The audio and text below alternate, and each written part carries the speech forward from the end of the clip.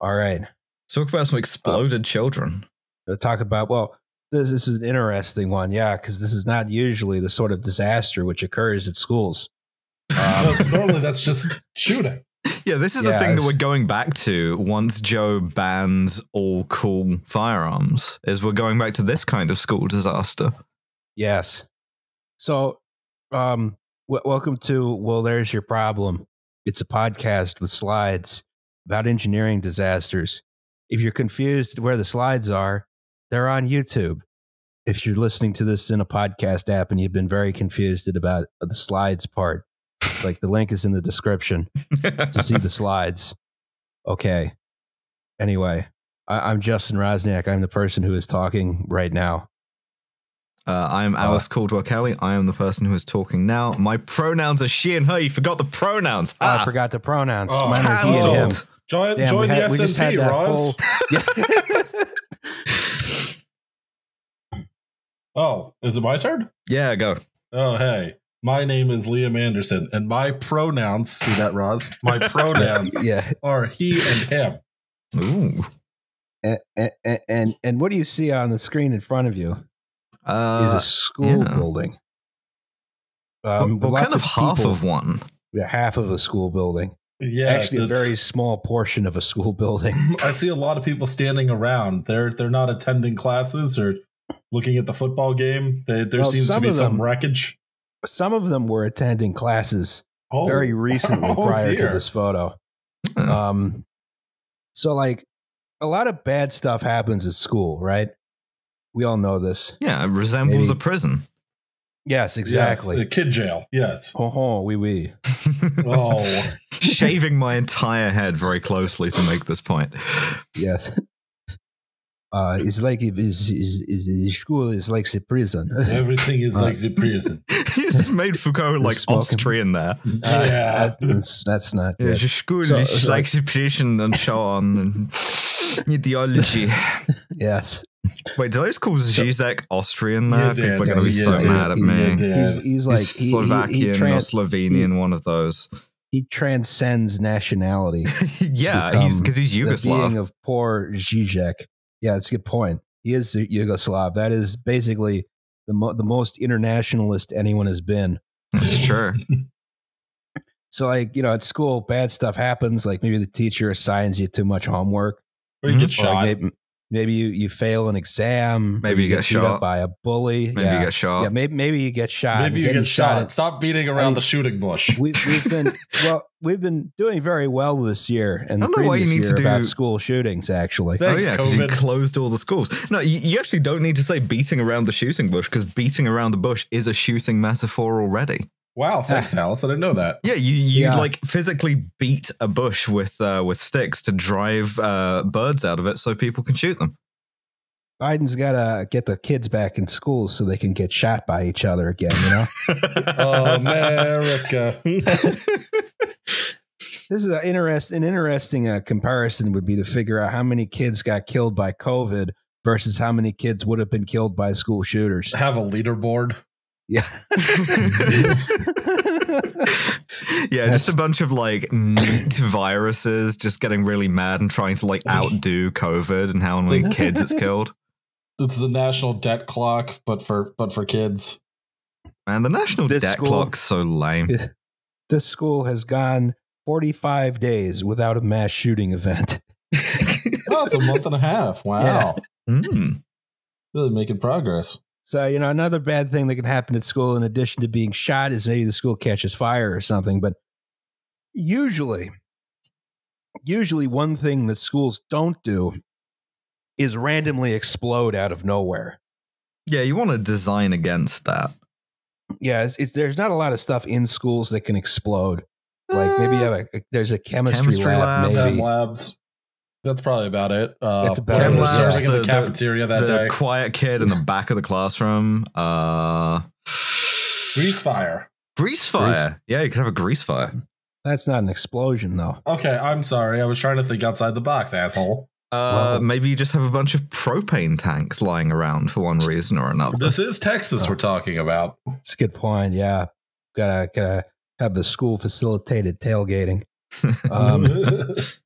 So today's story is the story of a school that did explode out of nowhere. Oh boy! We're going to talk about the New London, Texas high school explosion of 1937. Well, we're back in Texas, our favorite place. Yeah, why do we only go to Texas when stuff explodes? It's because that's where all the big explosions are. Everything's bigger in Texas, including the explosions. And the body count. Yes. What is the body count on this one? Let's just front load that one for once. At least 295? Oh, you know it's bad when you get an at least in there. Yes. Well, when you're trying to find bits and shit, like people looking like the end of an Unreal Tournament match, that's going to make it hard for the corner. But first, we have to do the goddamn news. I really hope I have this drop queued up right. No, I don't. Close. Yeah, very close. Fuck. Shit. Hold on. Let me get the news.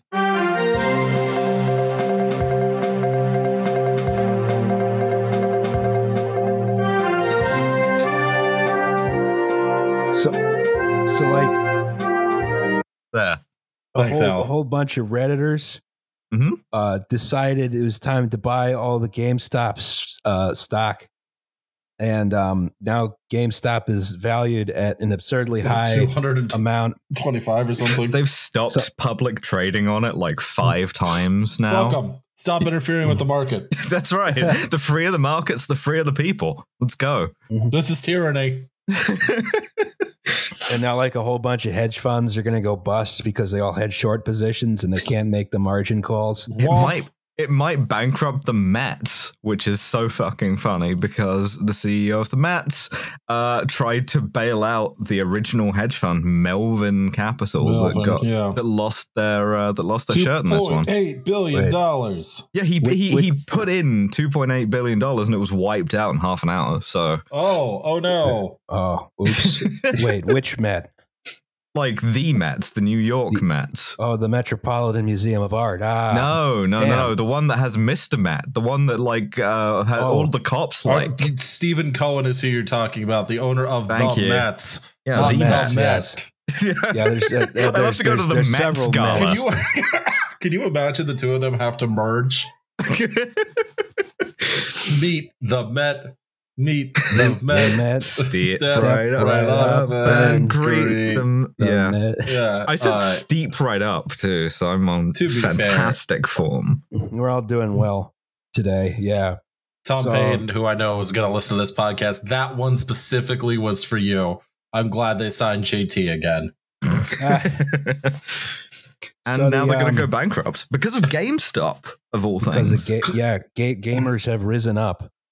Yeah. To be anti-Semitic, Stephen Cohen is Jewish. I see you. I see you. You will hear about this at the next Cabal meeting.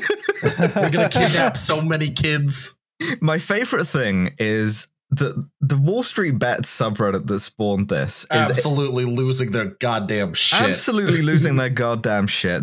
What they've performed on GameStop is called a short squeeze, right? Where these hedge funds were shorting. If you don't know what a short is, it's where you sort of bet that a stock will lose value.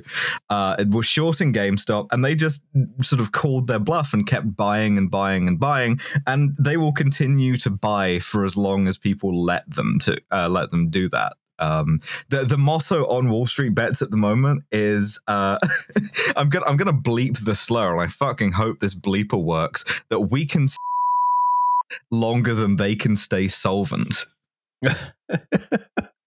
Is it? I know what's. Yep.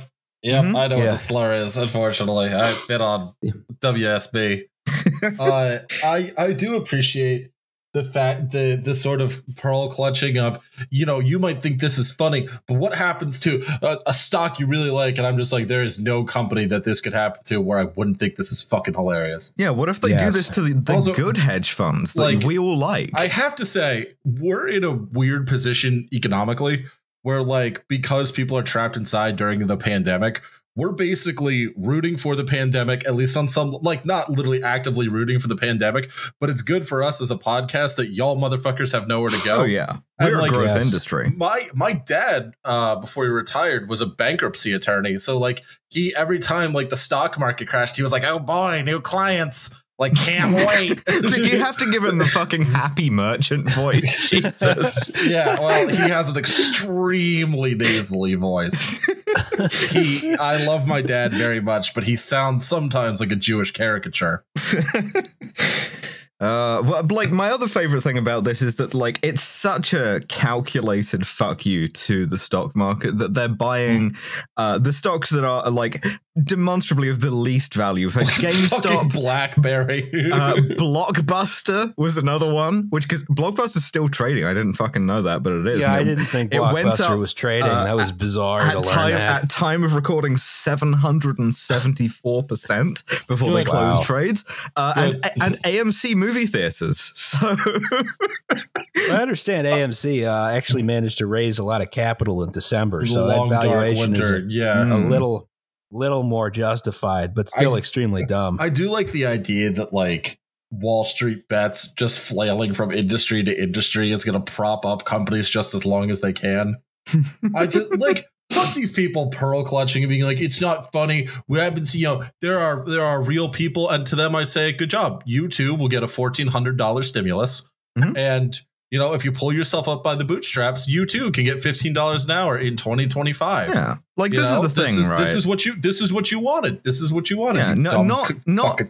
I think we should also say not a lot of sympathy for Wall Street bets themselves either. Like, full support in their quest to like do some fucking financial suicide bombing.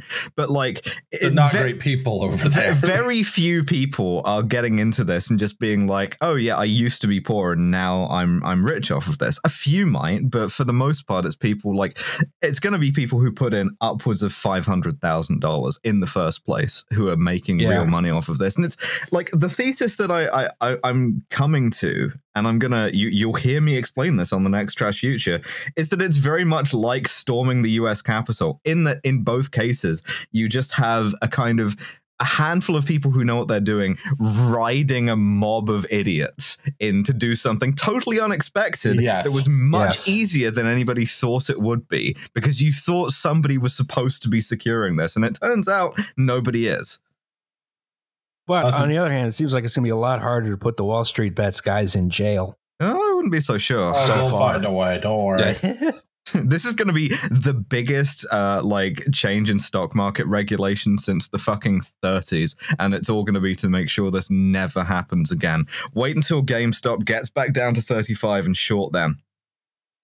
Give me my $2,000. Not 600 plus 1,400. Not 1,200.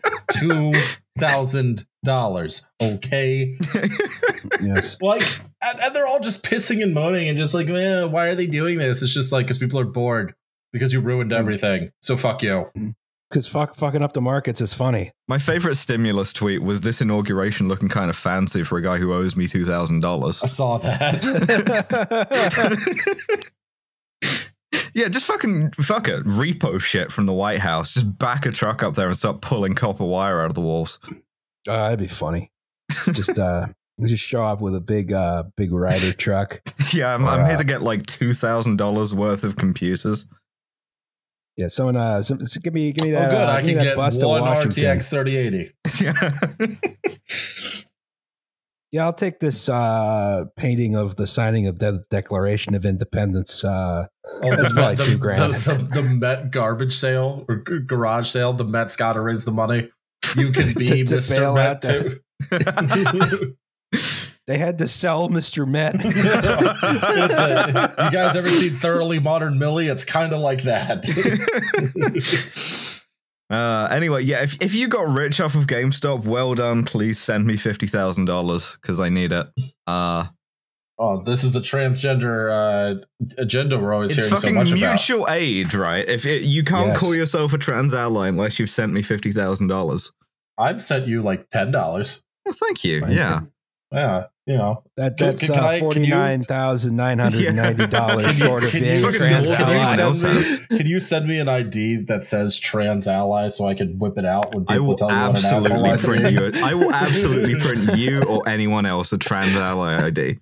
Actually, I will charge you for that one. Like the Pennsylvania Secret Service ones, that still pay what you want, but like the trans ally one, no, fuck you, pay me. Solidarity forever. Yes. In other news. Money. News. They're putting Harriet Tubman on the $14 bill. Yeah, since 14 is the same as 20. Yeah. God, that's fucking depressing. I mean, yeah, I don't know. It's not really my place to have any feelings about it one way or the other, but something about it does kind of rub me the wrong way to just be like, yeah, no, hey, you used to be a commodity. Now you're on the commodity. Progress. Yeah. Well, I mean, it's really weird because like they seem to be really prioritizing this. I mean, it was something that was about to happen at the end of the Obama term. And now they're like, okay, we're back in office. Let's get this thing going. It'll be a big, I guess, some kind of publicity win. But like this was some feel goods. But this was America's moment for like racial healing or whatever, and nobody was asking for this. Nobody remembered that this happened. I can't think of a single person who like their priority when Biden got in was, yeah, we're going to pressure him to do the Harriet Tubman $20 bill thing.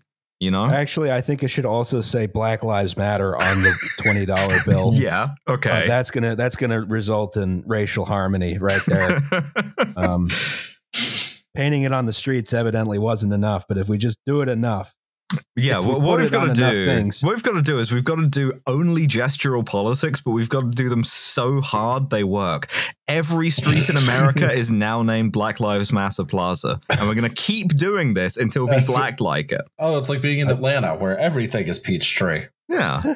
I do kind of like confused mailmen driving in circles trying to get people their mail. As mad as I get about, you know, platitudes and gesturing and all that, that would be fucking hilarious. Just like every interstate is now Black Lives Matter interstate. Watching racists just Mussolini themselves off bridges, like, oh, you know, it would be worth it to never go anywhere. The one thing is, this is a big win for Andrew Jackson, actually, because of course he hated the concept of currency. Putting on a $20 bill is like just absurd. I assume you could have probably hooked up a turbine to his body, spinning in his grave, and powered a city the size of Albany. It's going to be weird, like, when this enters pop culture, though. Like, you can't talk about having, like, a stack of Tubmans easily now. But at some point, that's going to change, and that's going to be fucking wild. I don't know. I feel like they call me Tubby because I'm loaded with 20s. Actually, kind of works. As opposed to they call me Tubby because of my diet and my drinking problem. Trying to bribe somebody. Have you met my friend Harriet Tubman? Like, this feels unethical. I don't even want to do this bribery. I'm going home. But anyway, that is the news. The goddamn news. The news. Now we got some Google Maps. I know, right? Let's talk about the town of New London, Texas. Home of a building that looks like a big serif E. Yes. Jesus Christ. Do the E really? That's when you don't do the E drop? Oh, fuck. Are you joking? There we go. I had it to hand, too, and I completely... Oh, God. I like that a good 10% of this town is a high school football field. It's a lot bigger than 10%. I mean, what is more Texas than that? I saw Friday Night Lights. So, New London, Texas is this sort of one-horse town about halfway between Dallas and Shreveport, Louisiana. Oh, right? Fuck, is it? Yeah. They originally called the town London, but they got a post office, and the postmaster said, there's already a London in Texas. So they were like, all right, it's New London now. Thanks for nothing, Kimball County.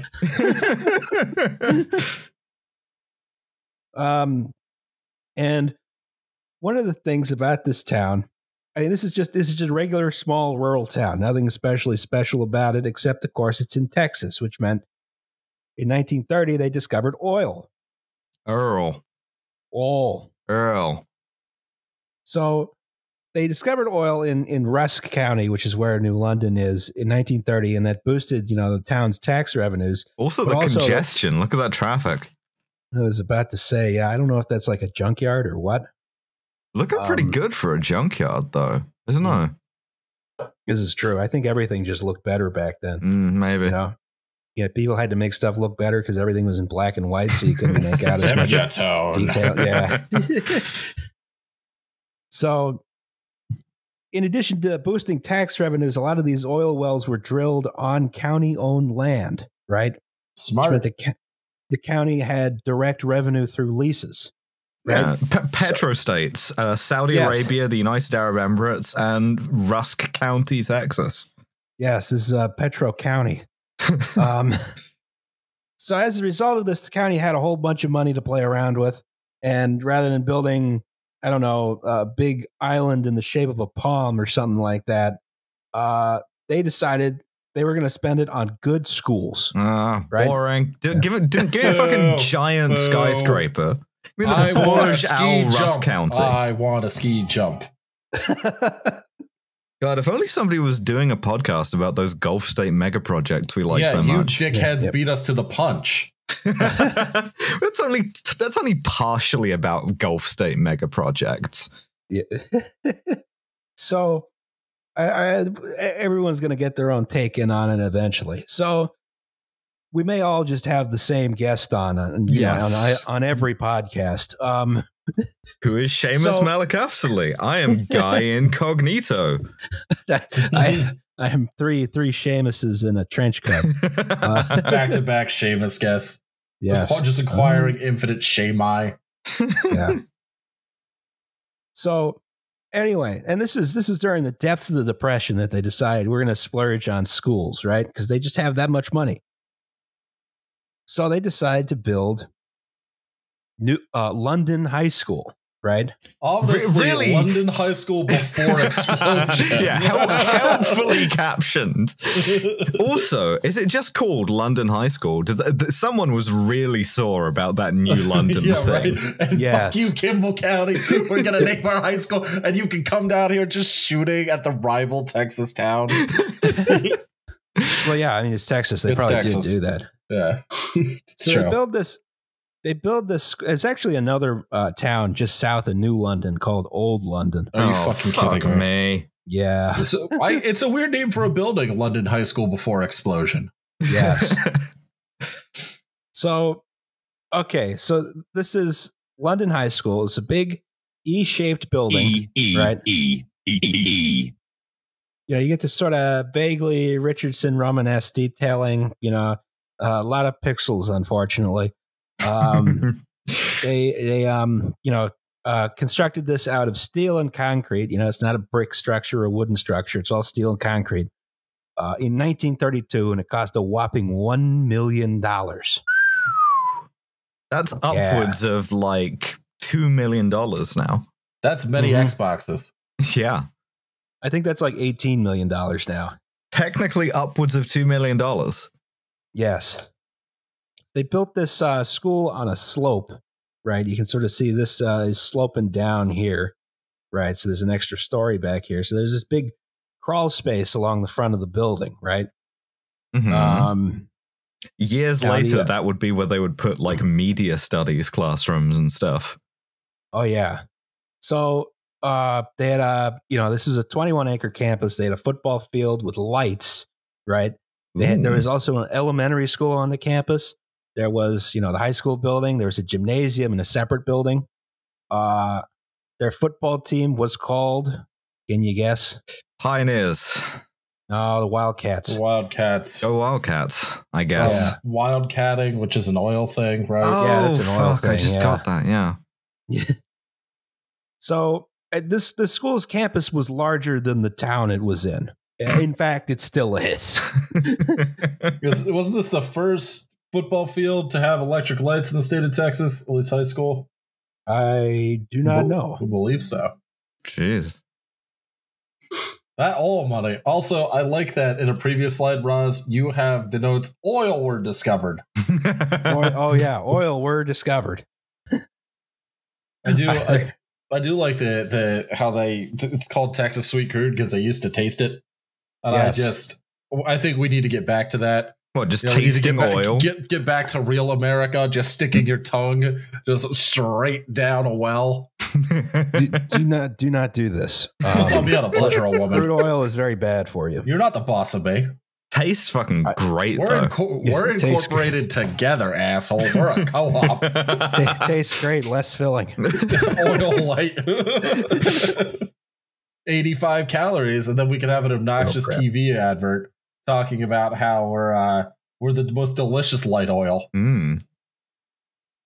So while they were constructing the school board decided to sub out the heating system specified by the architect, which was a central boiler, which would send steam to radiators throughout the building, with a different system, which was 72 gas heaters throughout the building in different rooms, right? Why would you do this? I actually don't know. It might have been slightly cheaper. You get better zone control that way. Acre high school. Probably. Yeah. So, like, I guess if you have like a county with 6 kids in it and you're only using one corner of the school, you're not paying to heat all of it. But they like, locked Wall Street bets. Oh no, fascists. Bizarre. Bastard. Okay, they haven't done anything wrong. Please, Mr. Putin, I'm calling on you to free my people who live under the jackboot of tyranny. Oh shit! That was another thing we could have talking about is Navalny and how he's a fascist. Oh God. Well, Yeah, I mean, shit. in Russian politics, nobody isn't a fascist except maybe like Sergei Udaltsov, and like he's so irrelevant, nobody's even tried to kill him. So it's incredible. You look at like that country, and you look at all the potential people who could be running it, and you're like, yeah, Putin is the least bad option by like a huge margin. I'm not even sure that's true anymore. Is the worst part. I'm genuinely like, oh God, I don't know. What's cool seeing all the cops getting pelted with snowballs, though. Yeah, that ruled. Yeah, that was pretty good. So, as a result of installing the 72 heater system, this crawl space was entirely full of just a maze of gas pipes, right? Oh, good. But they didn't really do any other alterations to the design, like, say, adding some ventilation into that crawl space. Yeah, you don't need to do that. It's fine. Just have an oil refinery under the school. Just make sure it Here doesn't in leak. Sub-Basement 2 Delta, we're teaching your kids how to become prosperous. All right, kids, this is gas pipe working class. We're going to teach you about gas pipes. All right, here's a welding rig. Get in there, champs. You enter a room with a 4-foot high ceiling that the interior looks like the Windows pipes screensaver. Augmented reality welding training course. So anyway, the gas was originally brought in from a commercial gas line operated by the United Gas Company, right? Until January of 1937. When the school board found a sneaky way to reduce their heating costs. Oh, dear. We make our own gas. Well, oh no. Oh no. Oh no. So we need to talk a little bit about oil extraction here. Something called residual gas, right? When you drill for oil, it's not just oil that comes out of the well. You know, there's stuff trapped in the pockets down there. There's a lot of times there's water, right? Sometimes you get like sand and silt mixed in the oil, which is annoying. All kinds of, you know, I would say nasty stuff can be in there, but there's nothing in there that's nastier than the oil itself. Additionally nasty stuff. Yes. Yeah, bonus nastiness. Bonus nasty, yeah. Subscribe to our OnlyFans. So one of the very common byproducts is natural gas, right? So natural gas, mostly methane, you know, your CH4, plus some other hydrocarbons. You can get propane, you can get some other stuff in there. and other nasty stuff. Sometimes you get sulfur. Sometimes you get weird like acids in there, right? And in order to use natural gas commercially, you have to like purify it and make it meet certain specifications, so it's almost all methane. And natural gas, it's a useful fuel. It burns much cleaner than other hydrocarbons like oil and coal. Produces less CO2 for heating value, right? One of the interesting side effects about the recent like boom in natural gas power production is that it's actually caused a net reduction in CO2 emissions from the power generation sector. Yay!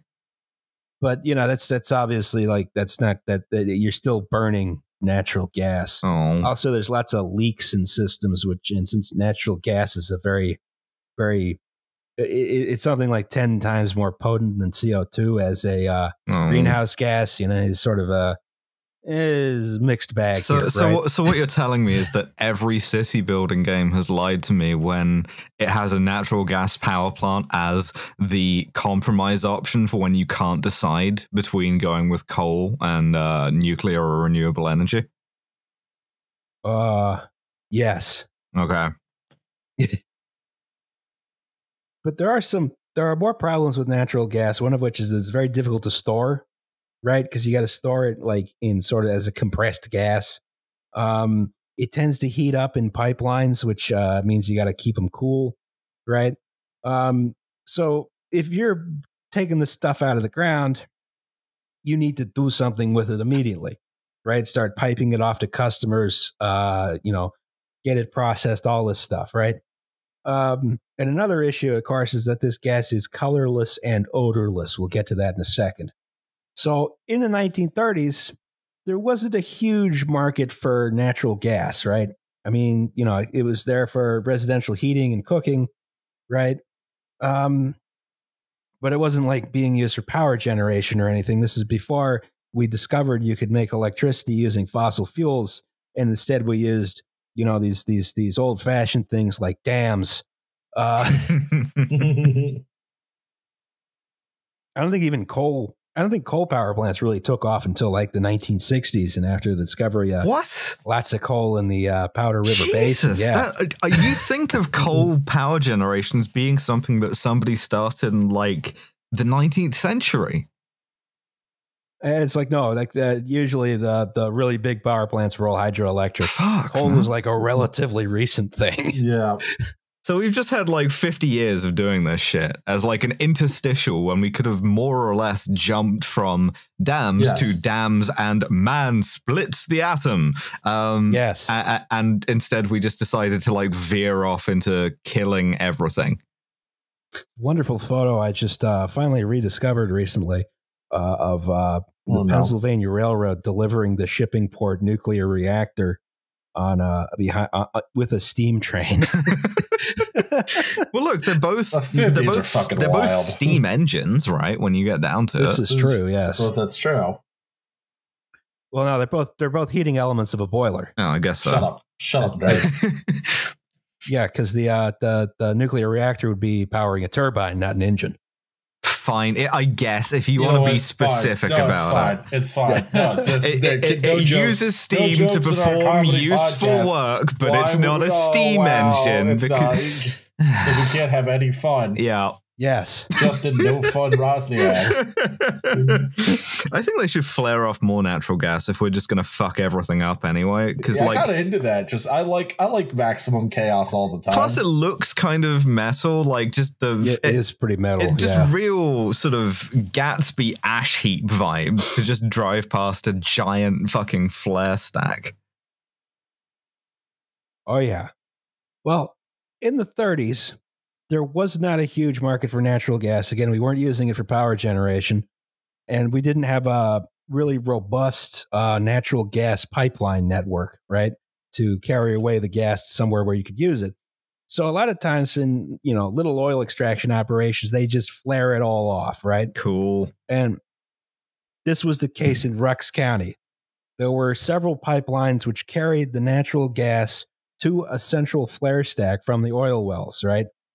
So this this town, New London, had actually 2 separate gas systems, one for residential and commercial use and one for flaring. Yeah, one that just goes to nothing.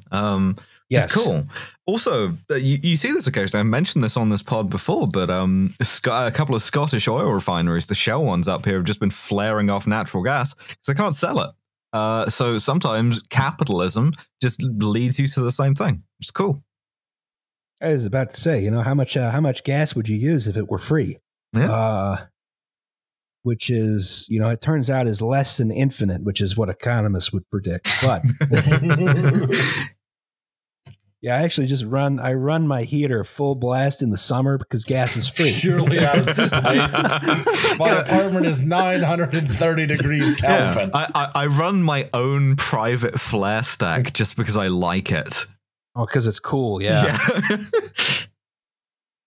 I have to look up what 930 is Kelvin. Oh, good. It's 1,214 degrees Fahrenheit. So that just worked. So a Texas summer. Yeah. Yeah. I wonder. What was I going to say? Attaboy. They make natural gas powered air conditioners. Lots of stuff can be powered by natural gas if you decide you really want to. This is easily my favorite genre of machine, is something that is powered by something that technically works but shouldn't, like a hand cranked flashlight, for instance, or like it's the same to me as expressing stuff in units that are technically like correct but make no sense. Like, what's the sun in calories? Liam and I looked at a couple of apartments when we were searching for a while back, where, and at least one of them had a natural gas washer and dryer. Oh, yes, it did. Wow. Yeah, that's such a fucking Soviet vibe too. Like that was a Soviet vibe apartment. Yeah, you simply load your clothes into Soviet. Cleanomat, and the finest natural gas from Baku will just fucking steam them clean. I mean, hey, dry cleaning is basically just gasoline. Yeah. they just soak your clothes in gasoline. Why is it all just petroleum products all the way down? I feel like I'm trapped. Oil's cheap. I feel like I've fallen asleep in like chemistry class, and I've fallen asleep and I'm subliminally trapped in like watching a film that's like, could you imagine a world without petroleum? No, this is the issue with petroleum products, is that they're really good. Oh boy. This is the problem with getting off of oil, is on account of oil is very good and can do many useful things. And tastes fucking great. It does. And less filler. Well, what is gasoline but diet crude oil? Yeah, and it helps you maintain my trim my figure, yeah. Yeah, that's me. Trim figure, baby. Svelte. All right, so when you do a commercial natural gas system, this is going to be more organic chemistry.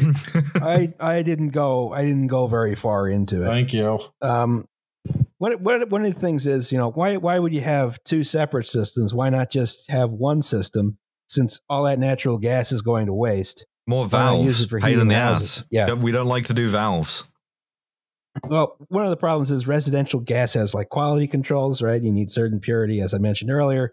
Another one is that residential gas has to have an odorant in there called tert butylthiol. Butylthiol.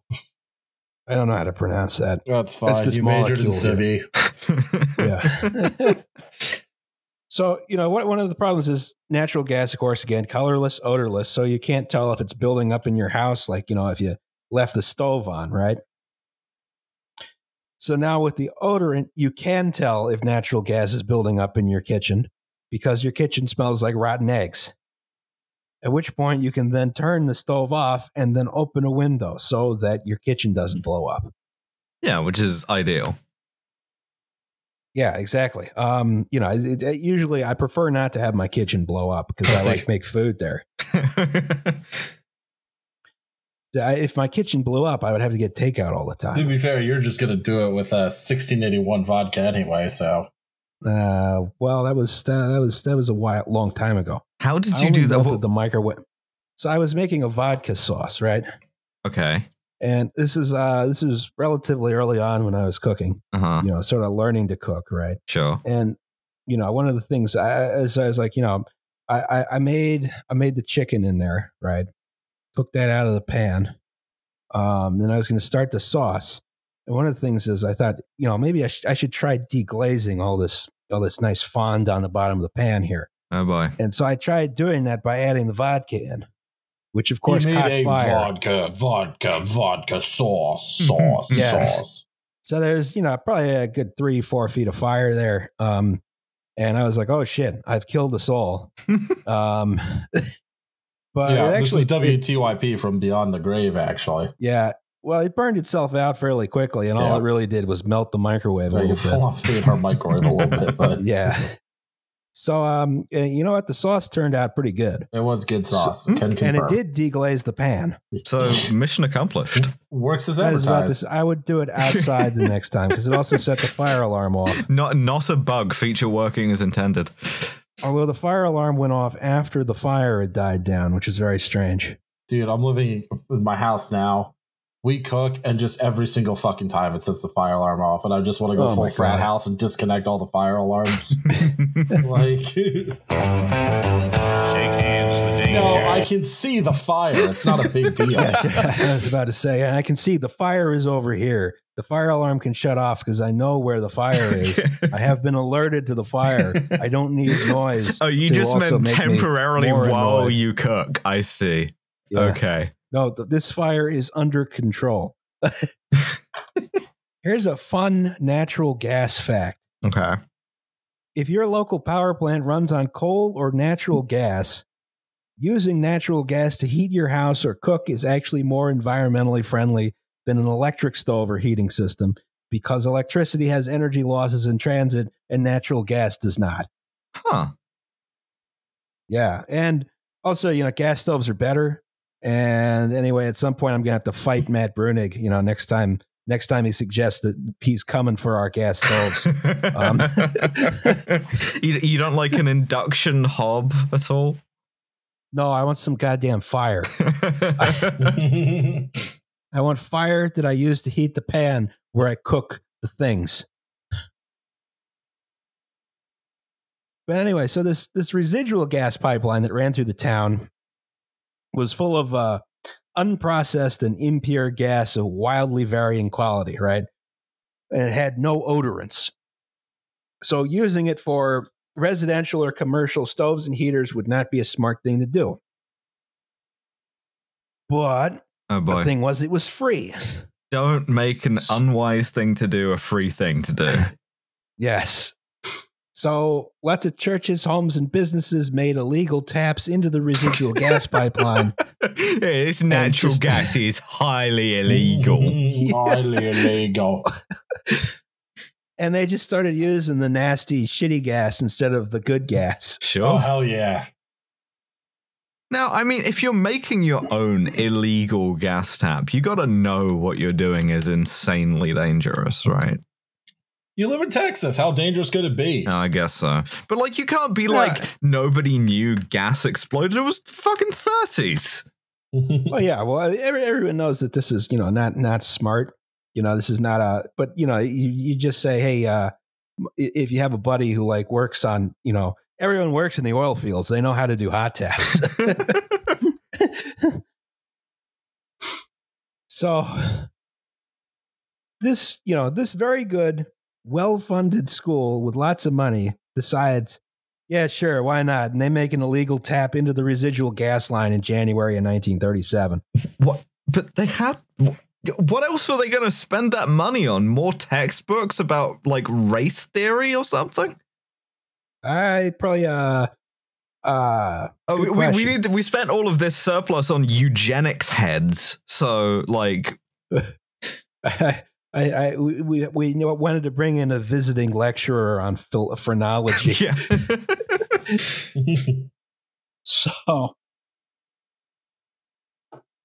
suddenly, they have to worry a lot more about adjusting heaters and stuff like that. But the scheme goes off without a hitch. They cancel their gas contract and they start using the residual gas from the Parade Oil Company, right? And Parade Oil Company, this is sort of an open secret in the community, right? That, Parade Oil Company just sends this gas to the flare stack, and you're not supposed to tap into it. They won't let you. It's illegal to tap into it. They don't want you to tap into it, but they're also not going to check, and they don't really care, right? Yeah, because to them commercially, it's like, oh, somebody's stealing the piss out of my toilet. I was like, right, okay, fine. Fill your boots. That's actually a good thing. I don't have to deal with less the piss. piss. Yeah. So in the ensuing months, a couple kids started complaining about headaches, but this is 1937. So yeah, no one gives a shit. No one cares. Yeah. Oh, you have a headache? Walk it off. Here's some tobacco. Yeah, but what you need to do if you feel like you have a headache is go and play some more insanely aggressive high school football. Here's a wide variety of drugs which are completely legal at the local pharmacy. Yeah, just like slam your head into another kid's head. Maybe we'll give you like a leather helmet or something, but probably not. Yeah, maybe take some morphine with cocaine and I don't know. Maybe there's there's some marijuana in there for a good measure. It's cough syrup. It just happens to have morphine in it. Yes, have a Coca-Cola with cocaine in it. Hell yeah. There were 2 points of entry to the crawl space, right? There's one exterior door, which is kept closed and locked, and there was one door inside the school in the shop classroom, right? Oh, no. The industrial arts classroom. And they stored lumber in the crawl space, right? Oh, good. Is that safe? Kindling, baby. That's probably fine. So it's Thursday, March 18th, 1937. Oh, no. It's the afternoon. Everyone's excited for the final bell at 3:30 p.m., right? First through fourth grades have been let out early. There was a PTA meeting in the gym. 500 students and 40 teachers were in the high school building. At 3:17 p.m. When you say a date, it's bad. When you say a time, and it's as specific as 3:17. Yeah, someone's face is going to get melted off. At 3:17 p.m., Lemmy R. Butler, the shop class instructor, turned on an electric sander. Okay. I assume everything went well and there's no significance, and you're just going to hit us with at 3:18. Everything was well. Oh, no, this is what it looked like at 3:18. Oh boy. Boom. Oh dear. Yeah, everything, the school done blowed up.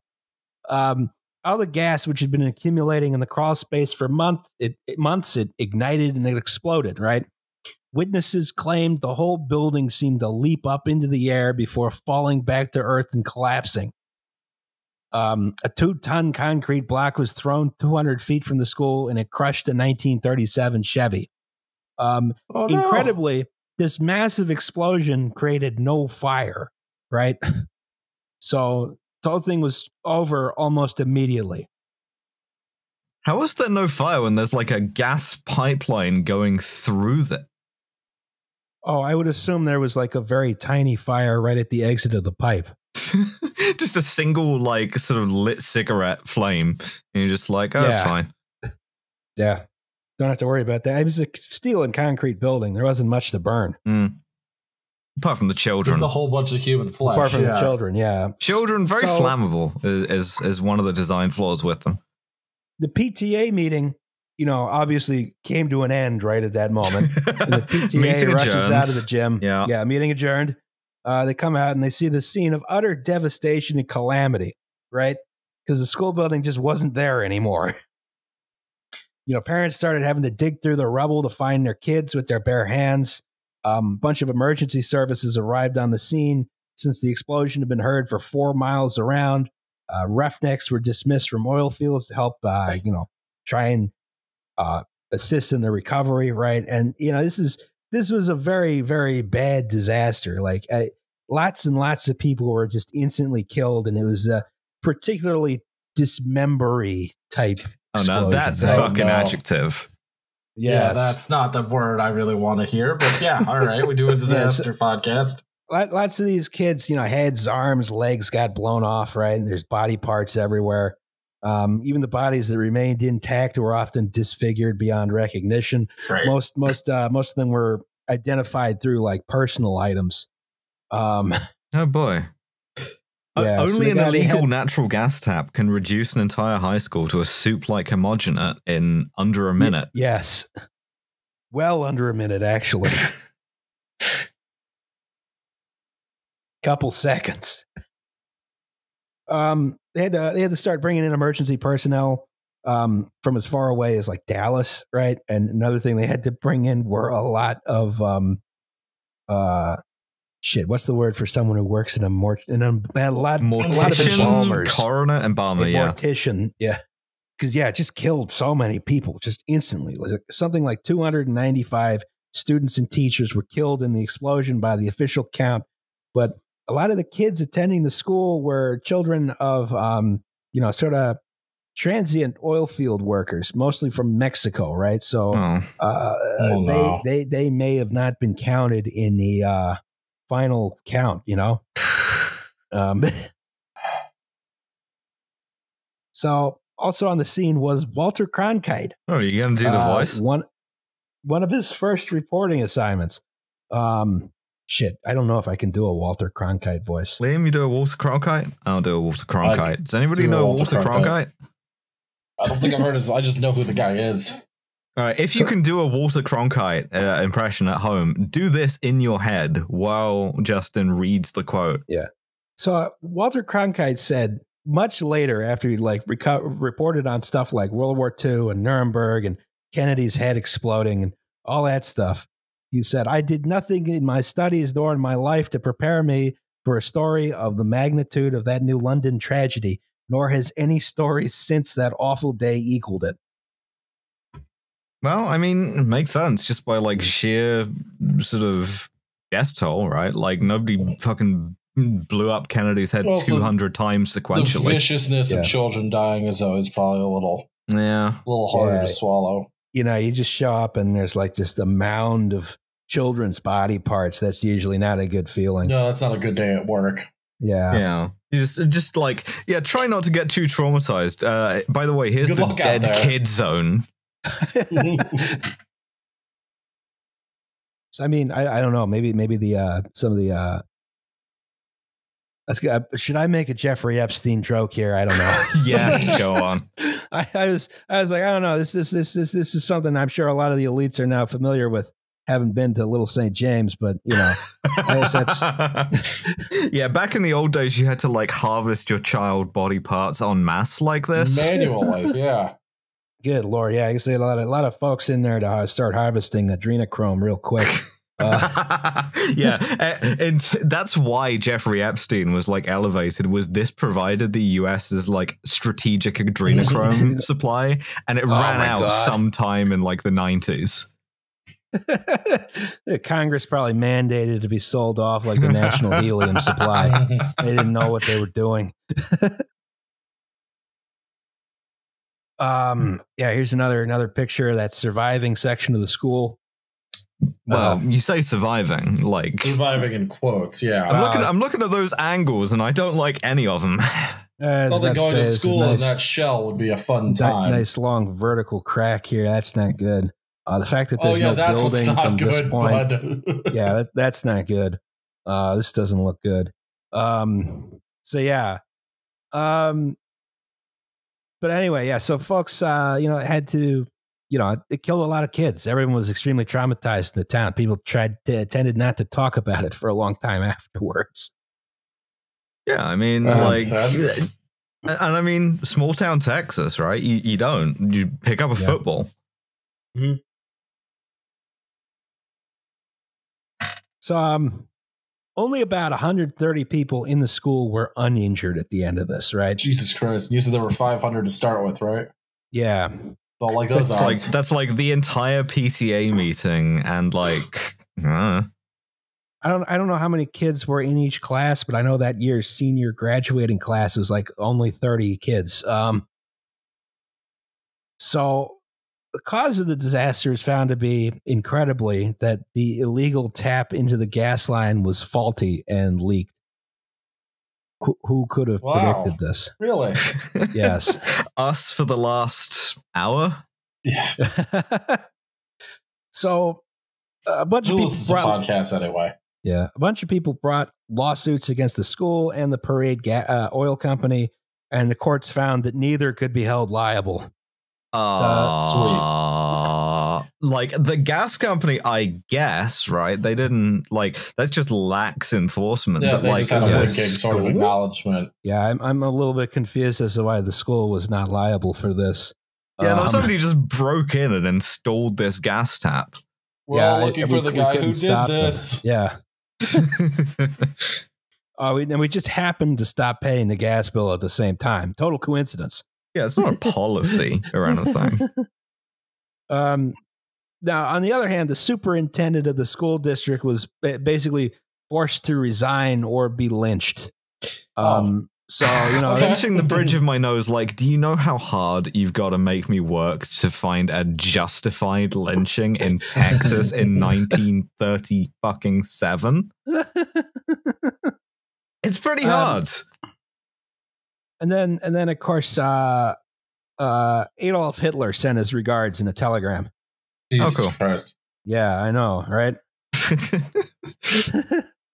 Well, I read a report. I read a quote from one of the witnesses. Then it's like, well, no one knew Adolf Hitler was a bad guy back then. Yes, you did. In 1937.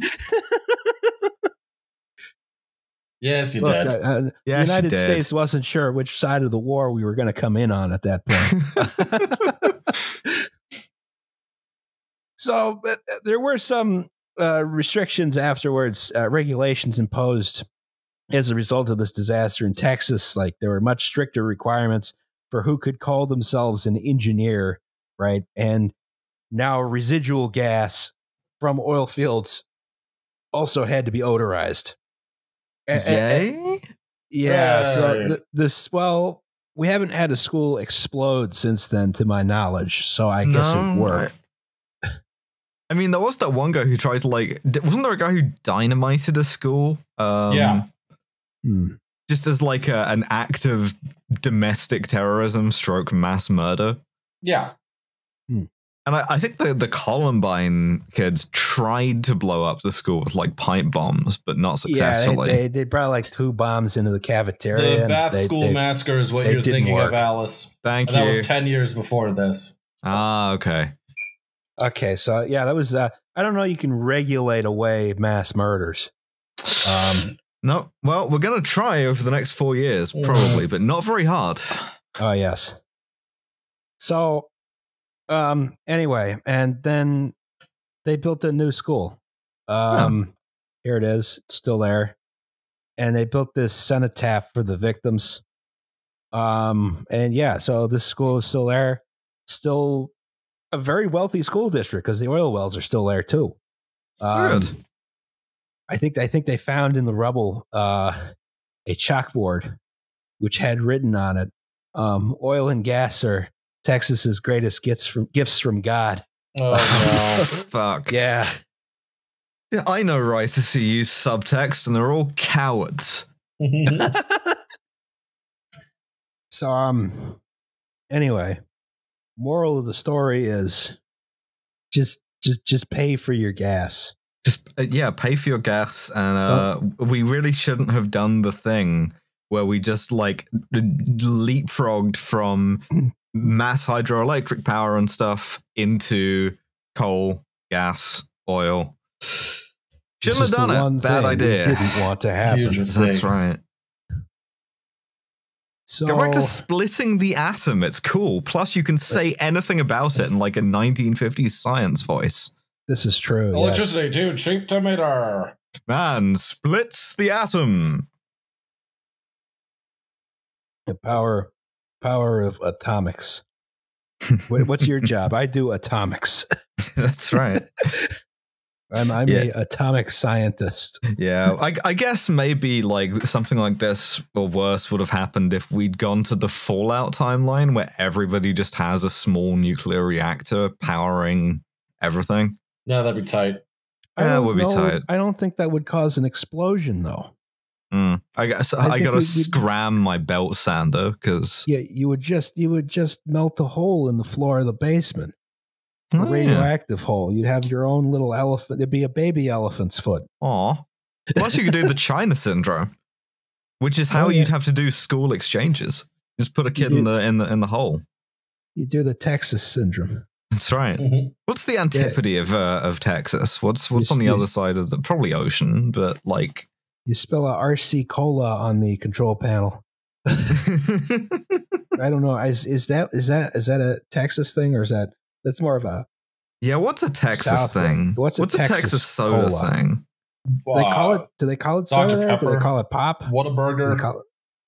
So like the antipode of Texas is probably going to be somewhere like the Cocos Islands. So I always wanted to go to a Buc-ee's. I've never been to Texas. That's definitely something I need to do. We'll go to Texas. When we how are you feeling about a Whataburger? I love Whataburger. I've never been to Whataburger. I've never been to Texas. I've never been to HEB. What? Yeah. I too never been to Texas, so we got to do a live show there. We got to go to Dallas, drive around in an open top car. All right, Texas fans, figure out where we can do a live show when COVID is over. We're allowed to do that again. Yes. We'll all just stand in the 6th floor window of the Texas Book Depository and just yell down at Dealey Plaza. So we wind up in I don't know, just some absurdly tiny town in the middle of nowhere. Yeah. I love to go to fucking New Serbia. I like all the Texas towns have like lots of brick streets. So they don't get stolen. I mean, the other thing about us going to Texas is that I would die, and not like of any of the like people or wildlife, but because like when it gets above about 20 degrees Celsius, I just sort of die. Yeah, you're a pathetic little baby. Yeah, exactly. That's why I live here and what's left of the Arctic Circle. So yeah, no, so that's gonna be good. I'm just gonna be rolling around in like an air conditioned like Zorb or something. I was about to say all of Texas is air conditioned. There's like it's basically Saudi Arabia. Saudi Arabia, except they get mad at you for wearing a burqa. Yeah, that's true. It's like it's the little things that set these places apart. Otherwise, they're basically all the same. Well, anyway, we have a segment on this podcast called Safety Third. Safety Third. Shake hands with danger. They have a Safety Third about biking. Oh, cool. I thought this was going to be more like organic chemistry for a second. So this person wrote, "Hello, I thought I'd submit a Safety Third. It's not specifically about the workplace. It's fine. But it is definitely a time when my personal responsibility did not save me from an accident." That's what we like to hear, or well, not, but during lockdown last year, I decided to finally purchase a bicycle in order to be able to stay mobile and keep some resemblance of sanity. Good huge idea. Mistake. I keep I keep wanting to do this, and then I look outside and see like an articulated truck just merge across 2 lanes of traffic across a bike lane, and then I'm just like, yeah, better not. Bike infrastructure in the British Isles is just absurdly bad. I've seen pictures of it. I'm like, what? How do you somehow do this worse than us in the United States? Like, well, this is the thing. We love death and misery. Apparently, the Dutch are right across the channel. You can go look at what they do and just do that. Don't do that. I mean, yeah, on the one hand, if I wanted to learn to ride a bike, the thing for me to do is to fucking move to Amsterdam, grow my hair down to like ass length, just start cycling everywhere on a skirt, and like I've got one of those step through bike frames too. And it's all very aesthetic and everything. And crucially, I don't get hit by a truck, but I don't live there. I live in Glasgow, where I will get hit by a truck. You have to develop sounds like a personal problem too. I know this code will carry. You can I ride my bicycle everywhere. Stand on honk. Not you specifically, but look at our cycling infrastructure. Please don't look at the Africans we're keeping in cages. Well, look, it's not the racist thing. Anywhere's don't less like them where they racist come than from. Scotland. And people, every time I say this, people are like, no, you don't understand how racist Europe is. And it's like, no, I think I do. You don't understand how racist Britain is. How can you pause? You're like, whatever, the 14th best country in Europe. What is there to be racist about? Oh, Jesus, yeah, it's terrible here. Just imagining like the racism I hate your Olympics now. dumb pedophile island. It is the worst place on earth. I hate it. Yeah, no, I'm gonna try and can I get like asylum in Philadelphia for like Sure. Good luck, buddy. applying to my local Philadelphia consulate. Yeah, there's just a man there asleep in a pile of hoagies. Oh, you want a side? Yeah, one sec. Let me just get the application ready. Vomiting up lager, just like, yeah. Who's your favorite football? You said Birds? Okay, yeah, you're in. Yeah, you're gonna be on the 2700 block of Morris. You're gonna be living with 9 other people. Hope you know about the Phillies. Go Birds. Vomiting again. I love to move in with Mike, and Mike. And Mike, but we don't talk about him. They don't care that you're trans, but you better start understanding the Eagles O-line situation. It's fine. I'll just steal all of the jokes you told me about it. So I'll just be like, yeah, I'm pretty certain I was on the Eagles O-line for a couple of weeks. And the Mikes just fucking love it. Yeah. First trans football player in That's the right. NFL. I know, it's a big milestone. Congrats, Alice. Good job, Alice. So anyway, I live in the beautiful Manchester suburb of Salford. Salford. Salford. Who gives a shit? Shut up, pedophile island. Okay, fine. Fuck it. Salford. Known for Media City, Coronation Street, and organized crime. That is true. One of the few places in the UK where they have shootings. I was Like gonna say, you guys do organized crime? a little bit. Like there's there's London, Nottingham used to be a little bit, and then like the sort of rougher bits of Manchester do occasionally have like actual shootings with guns and stuff. Yeah, it's cool. Livens the place up a bit. It's the Piranha Brothers, yeah. Actually, Glasgow had a couple, not like pretty close to where I live, which tells you about how much money I'm making off of the podcast. That I'll just be like, oh yeah, a guy just fucking got shot at the traffic lights down the street from me. Oh, yeah, that happens in my neighborhood all the time. Yeah. The donut shop by me gets robbed twice a month. Well, we had a shooting down the street this morning. Well, shit happens. Welcome to Philly. If you don't get involved in that stuff, nothing happens to you. Right. I know it's just it feels more salient in a country where like not everybody has guns and they're kind of harder to get, because like if you want to shoot someone in this country, you've really got to want to shoot them. You know, you can't just like do it because you feel like it. Suppose America was like, I feel like shooting someone today. I don't know. I mean, I'm not picky about who. I just think I'll shoot someone. isn't that what a mass shooting is? No, that's like I want to shoot a lot of people. I'm thinking I just want to shoot like one person randomly. You know? Well, I guess then you're like the Washington DC sniper or something. Oh, I remember that because I was in elementary school for that. And recess was canceled for 4 months. Jesus Christ. And they had to like I remember they tried to do some like precautions for like, oh, we can't have the kids walking outside to get to the cars because someone will shoot them, but we can't actually do anything about that. Wow. So it's like I must have been awful, like trying to, I guess, what's the word? Just trying to get out of a minivan and into the high school like it's fucking Omaha Beach. Serpentining. That was kind of what it was, yeah. Your mom's got a field telephone. All right, pick you up at 3:30. Go. I love to get dropped off in dog sector and have to move from wire obstacle to wire obstacle to get to the fucking... Your teachers have pillboxes. Just trying to storm into arts class with your paintbrush, like painting other kids red to signify they're down. Yeah, just like 3 machine gun nests around the field. We got aircraft support. We got check hedgehogs where the soccer goals used to be. We got artillery. We can get artillery on scene. Artillery's so fucking cool. Yes. I was cycling down the road one day towards huge the end mistake. of Lockdown 1. Lockdown 1. Remember that? Traffic levels had picked up somewhat, but I had been mostly fine. However, my luck would change as I navigated the roundabout. So, many numbtots and other folks seemed to love the roundabout, despite its inherently car-oriented nature. Personally, I think they're ugly, space-hogging circles of death, which is the correct opinion. That's how I really feel.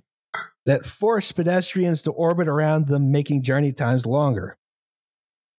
But I also wish to contend the other proposed benefit, which is safety. Yeah, nobody idea knows how to is- fucking drive around a roundabout. Like, everybody just panics and occasionally kills a cyclist. Yeah, exactly. It's like, oh shit, I have to go around a circle. I can't do this. I'm gonna veer into the nearest pedestrian I can find. I always like the Kelly Square theory of traffic management. What's which is that? just Kelly Square is an intersection in Worcester, Mass. Worcester, Mass. Worcester, Mass. Oh yeah, it is as close to anarchism as you will get in the United States. I was about to say, it's just 6 streets intersect with each other, and there's no signage of any kind. There's like stop there's signs a section at like each that in Milford, Mass too, where like just 3, like not even 3, it's like 5 roads all run into each other. And you're just like, all right, fucking pray to Jesus, let's do this. Like There's only one example I can think of in Europe that's like that, and weirdly, goddamn it's Arc de Triomphe. yes, it's the fucking Yeah, Arc de Triomphe. Arc How de did you know Triomphe I has was no going to say traffic that? It control. is chaos zone. I've been to France. Well, they actually just converted Kelly Square into sort of dog bone roundabout. Yeah, they type ruined thing. it. I was kind of Yeah. like, this Well, is they've been talking about this fucking is- pedestrianizing the Champs-Elysees, so maybe I this did is the see end that. of the end of the road for like terrible traffic anarchy. Oh, the Paris mayor is like just Anne hates Hidalgo? cars. It's Oh, wonderful. yeah. Yeah, Anne Hidalgo is like is like really aggressive about taking cars off streets. It's great. Hell yeah. Yeah. The Gilets Jaunes don't like her. Fuck 'em. Yeah. So no freeway for you. You say Gilles Jaunes? Gilles Jaunes, Gilles- yeah. Yeah, Gilles he says Jaunes. Jean. Jones. It's fine. It's Jean. fine. Just Jean. Jean. It's Jean. He said The Jean. Yeller vests. Yeller Yeah. vest. Hell Yeller- yeah. Yeller Yeah. vests. Oh, yeah, Yeller. Old Yeller vest. Old Yeller. So That's what they call me. High vis Baz. the idea is roundabouts get road users to slow down, and if No, any they don't. collisions do They occur, don't. they occur at lower speeds and more agreeable angles, right? No, weirder Okay. angles. Okay. However, even a low-speed collision can prove dangerous for vulnerable road users, such as cyclists and pedestrians. Sure. So, as illustrated, see here, person on bicycle. I was riding along and intended to take the second exit, right? Hmm. I pulled onto the roundabout fine, making sure to yield to traffic from my right. However, as I was passing the first exit, I noticed something odd. The car that was next to me appeared to be moving forwards. Oh boy. Surely he had seen me, right? It was broad daylight. My bike was covered in retro reflectors. And the next thought I had was, oh no. Yeah, it's always one thing. You're riding around on the street and you start looking at a car doing something. You start getting suspicious and you're like, is this guy going to murder me? I'm going to die. Am I about to be murdered? And 9 times out of 10, the answer is no, thank God. So his bonnet hit my left leg. Bonnet is a hood if you're in America. And for a short period of time, both me and my bike were riding on top of it. Oh, no. Once he realized there was a person on top of his car, he slammed on the brakes, sending me and the bike flying across the roundabout. Fortunately, when I landed, I did not hit my head nor any other important part of my body. I spent a good 15 to 20 seconds lying on the road, checking for any pain in my spine so I'd be safe to move. Our correspondent has a different idea of important as I do. To me, they're kind of all important. With the help of fellow passersby, I got up and dragged my bike to the side of the road. Fortunately, the driver did stop and was apologetic. Somehow, he did not see me while I was right in front of him in broad daylight. I called the police to ask what to do. don't call the cops. Don't call the cops. Yeah, they told me to exchange insurance and contact details. Oh, we're back to the thesis that Milo and I develop on the YouTube zone that British cops and American cops are both terrible and they'll both brutalize you, but British ones hate doing work more. So they'll just kind of, where they can get out of it, they'll just be like, yeah, just say insurance details, isn't it? Once I had limped with my bike back home, I decided to get in contact with my doctors to see if I should get checked out. They told me to get in touch with NHS 111. That's like the non-urgent advice line. You just get advice on anything? I have this girl and I don't know what to do. The last time I called NHS 111 was one of my teeth fucking exploded, and so I called them like. Had you been biting into any natural gas lines? Yeah, good question. Barely. I called them like barely able to talk, and they were like, "Yeah, no, just." They made an appointment for me at the dental hospital, so that was cool, good for them. But yeah, no. In general, if you call them for anything other than your teeth having exploded, they're kind of like take 2 painkillers and like call your GP in the morning. Yeah. Walk it off. Yeah. Rub some dirt in it, pussy. The rub some dirt in it like hotline, yeah. We just we have a hotline for you just to receive abuse. So I was told I would either need to take an ambulance or get family or friends to give me a lift to A&E. Accident and emergency. Emergency, right? She told me expressly not to take a taxi or Uber. After being told, I don't know. After being told it would be a 5-hour wait for the ambulance, I took an Uber to the hospital. Canceled. Yeah, canceled again. Damn. Fortunately, I only had bruising on the leg and some light whiplash. This light whiplash? Jesus. Yeah. This would clear itself up within a couple of weeks. I managed to get the bike repaired within my insurance policy as the damage was not too severe, just some bent pedals and a messed up derailleur. I also learned an important lesson that day. The highway code is wrong, and you should ride on the pavement to avoid being turned into viscera on a death circle. That's right. That's absolutely right. Yeah. Oh, fuck cycling in the road, man. We could do a whole episode on that. We might do a whole episode on that at some point. Get Kate back on. Yeah, I know, right? So, but, obviously first, we're going to do an episode on the Tacoma Narrows Bridge disaster. Tacoma Narrows Bridge disaster. Man, imagine if you had been cycling across that. You and the dog just eating it together. Just on the way down. Maybe you could have saved the dog. Oh.